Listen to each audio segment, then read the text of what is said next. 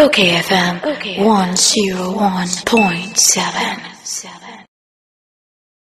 Samra Obapa Gloria Huzi, Ashanti Regional Women's Organizer of the NDC. Obapa Gloria, Memo Channel Pay. Good morning. Hello. Good morning. Good morning. Now I'm going to say, Jonathan.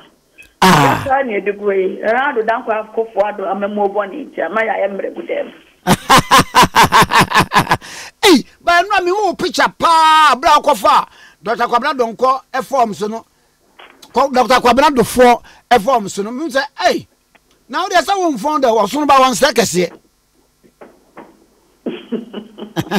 okayfm 101. Enwa eye enkofo bi nwanwa o ni titi wo mo a wo mo se sabi ye mampani dada mahama abatu a 2020 wonya more than 6 million vote da ho etika kra bi na 2024 obedi party nani mu a wo kwa kofa aba na wode abesoso na NDC mo abeweni aba no ababedie na musi dabi Dr. Kwabena Duffour ene ye de neba obi busa asem wa mi se nkofo abusa pa obekirem se na akere wo mu Oh, me that's it.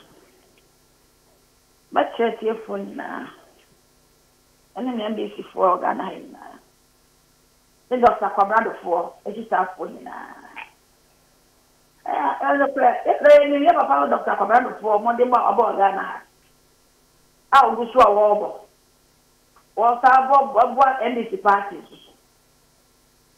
You know, I have to say,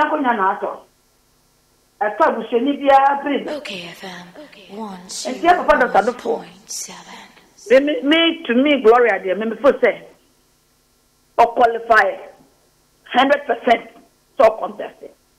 I know deserve 100%. Because why you be a man this party? Or your party niba mata. And you pay no other party no more. Or you one mark, or my party and standing now, my better positions are, or my swam man be. Or party mudada, or NDC ni mapa. Or yeah, as I say, this a chrome of the Kumu. Ever Papa Brother form, or the Hoto project aba. I'm an NDC party, my day. Ever Papa form, or deserve a different man. Nobody Ghana for film question. Why a finance minister paying? Why a governor? Deputy governor? Why a name of Ghana? Obey me, I. Obey me, I am an abroso. Why, yes, support of Papa Brother for. Anytime I make glory with them, I'm sorry, I'm supporting Papa Brother for. Said they are. Obey me, I beg Ghana film question. Na obi beka se papa nimdie sikasamu nimdie owo na enti se enka owode a ene enka wono anso ni nekuma a mode nakọ emprenu ne emprensa so enka ankrofo na hunu moton no amanafi nka ene monto ano so na nka oba na jesikasam no wagya ma ono so ni nua pani Dr. Kwabena Duffour no ono so wasiesie niema kama pa mini what is argument ye pe ya Mufa, now who say? When a man, if the MP before crying to show, a mama would say NDC a Democratic Party ampa. I could not try yet, but one would be the privy. Then that's a sincere Chinese Papa for Nenko.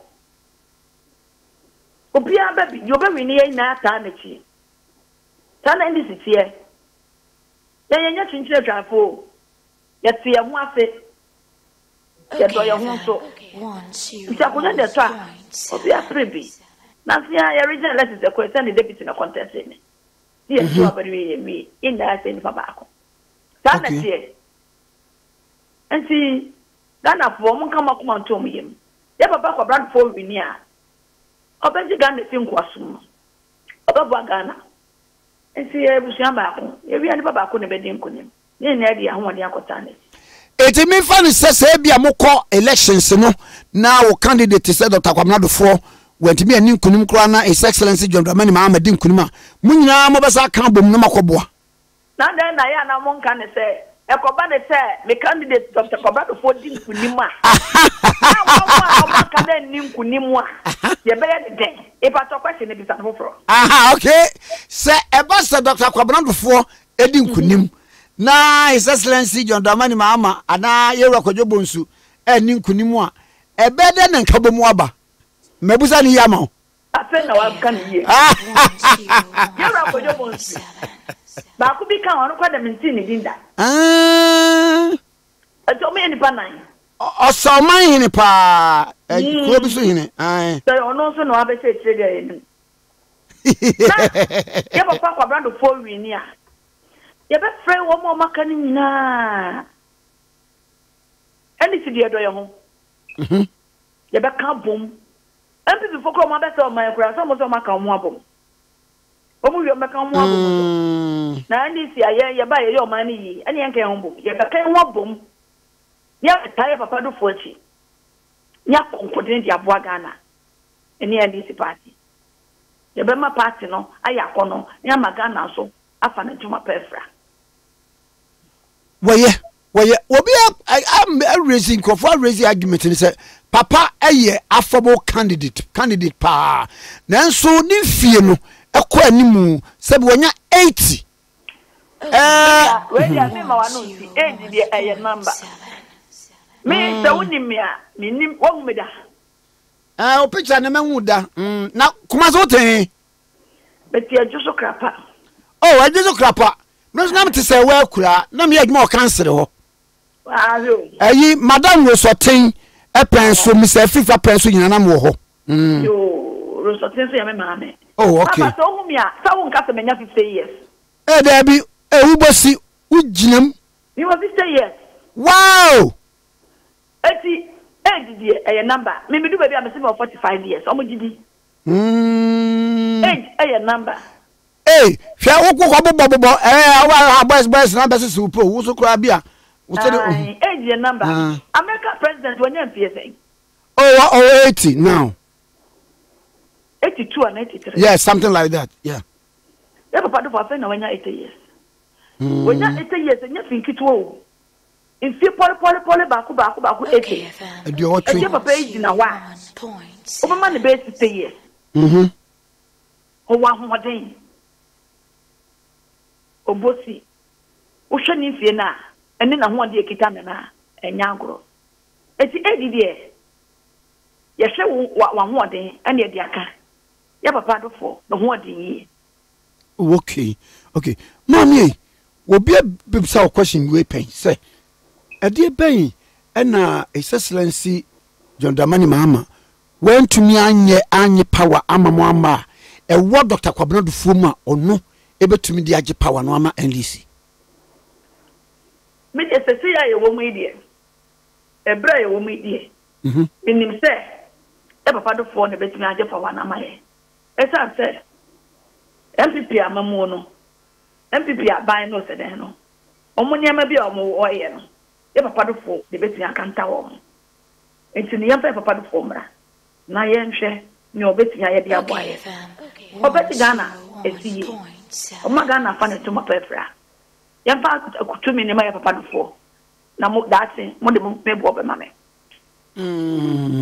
na mo party amamra mu e makwan se bia obu ye party officer wutimi yi wani musa e ba so amra makwan oh okay ena say asi anyenfo a wo mbeto aba no e de be message ena so obi tie wa no payi a e wo de be ma e fa Dr. Kwabena Duffour ho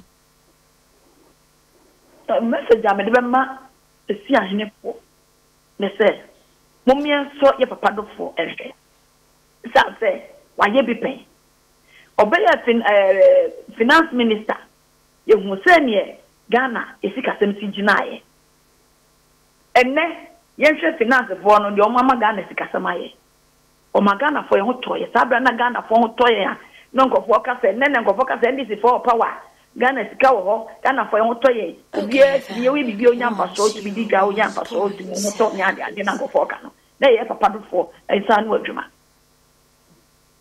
the CAE NDC for nya ye papa do for start waya from atamo se penso wabwa NDC party kwa bebre so o swanga party o yese ese ahoto project o de aba no o de aba bua constituency ni ebe ma grassroots no so omo ho ato wo mo who ye program there be ye bia so we need problem e papa do so Duffour when you start doing kase so baby be nyuma e di aboa party ma no it's best Ghana for NDC for umi en fa ya ho onde ye mpa bo bibia ntai papa Duffour eti na when you start doing no so be ye e di aboa ye ye mfa akunya ne ma no no medi NDC nim no nko tu franka kase ne ma ye nim se obeje akunya na ama ye no ama Ghana afa ne ntuma prefra medasa ma pay yes that's the call has been put on hold. Obapa Gloria Huze Eya Shanti Regional Women's Organizer of the NDC.